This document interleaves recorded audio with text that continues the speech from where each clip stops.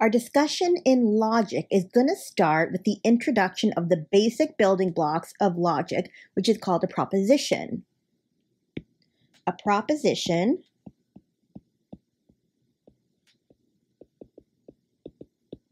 is a declarative sentence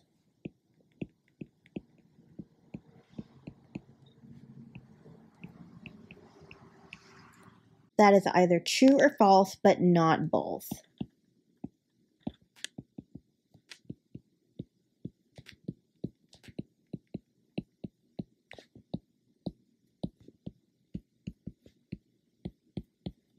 And what I mean by a declarative sentence is that it's a sentence that states some kind of a fact. Okay, so some examples of some propositions. We'll call this example 1. Washington, D.C. is the capital of USA. This is something that states a fact.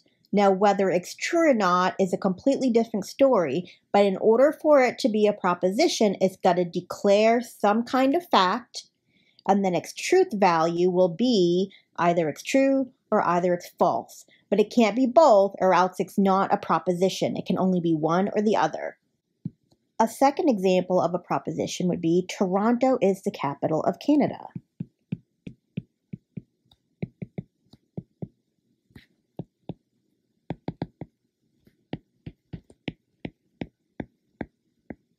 So this is stating a fact. Toronto is the capital of Canada. This is a declarative sentence because it's stating a fact. However, the truth value would be false. Example C is 1 plus 1 is equal to 2. This is stating a fact, and its truth value is true. Example D is 2 plus 2 is equal to 3. That is stating some kind of a fact. However, its truth value is false. All of these examples here represent propositions. Some kind of fact, and either it's true or it's false. In example 2, I'm going to show you examples that are not propositions. In example 2a, we'll put down what time is it? That is not stating some kind of fact, and it is neither true nor false. So therefore, it is not a proposition. So let me put next to this example, these are examples of not proposition. Okay, example B of something that is not a proposition. Read this carefully. This is not a proposition because, again, it is not stating some kind of fact. It's a command. The first one is a question. The second one is a command, and there isn't any kind of truth value to it. It's not true or false.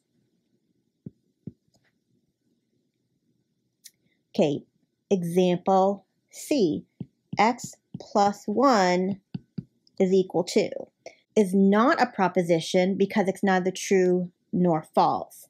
It really depends on the value of x. If I said the value of x was 1, then I could say that this was a proposition with a truth value of 2. If I said the value of x was 5, we could say it's a proposition, but the truth value is false. In this case, because we don't know what the value of x is, it's not stated in there, we can't say that it's true or false.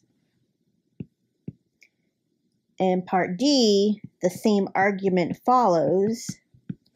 I don't know what the values are for x, y, and z, so I can't state whether or not it's true or false. If we assign some values to x, y, and z, then it would be a proposition where we could state that it's true or false.